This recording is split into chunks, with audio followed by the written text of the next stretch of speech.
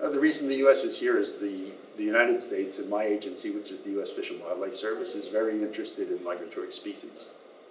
We're interested in all species. Migratory species is a part of them. And we've been actively involved in their conservation regardless of what treaties we belong to or do not belong to. So the conservation of these species isn't so much what we're members of, but rather what we actually do in the field. So we're here because we know that our work relates very, very strongly to what CMS does. And in fact, this isn't the first time we've been here. We've actually come to meetings before. I just have not come.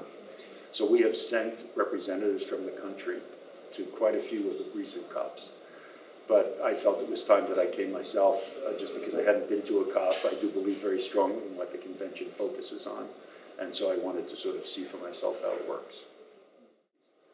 As I mentioned briefly yesterday, just as a really good example, there's this initiative called WMSI, the Western Hemisphere Migratory Species Initiative. Well, what's that? That is an umbrella initiative to help bring together all the diverse groups that are working on migratory species. Most of the groups are working on a particular taxon.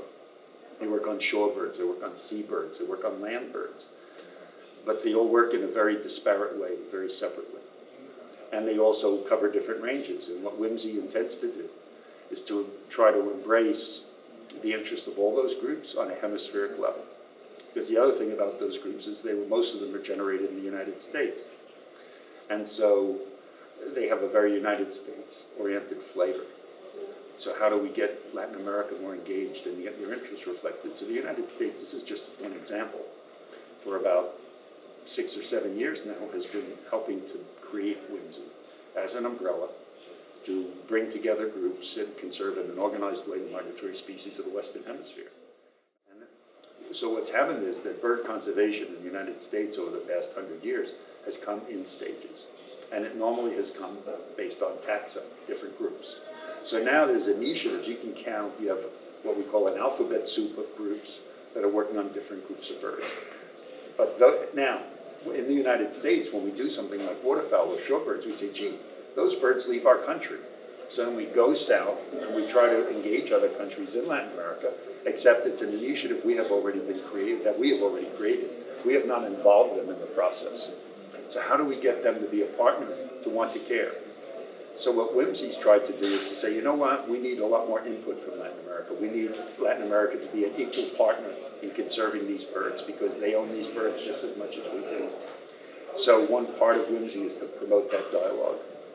The other part of WMSI is to say if we have more conversations on a hemispheric scale, the new initiatives won't just automatically start in the United States. They might start with the whole group talking together from the beginning, so that future bird initiatives or any migratory species initiative would be done as a result of a dialogue that takes place right in the beginning, not creating it in one part of the region and then trying to sell it to another part of the region. That's a very, very important part of what WMSI can accomplish.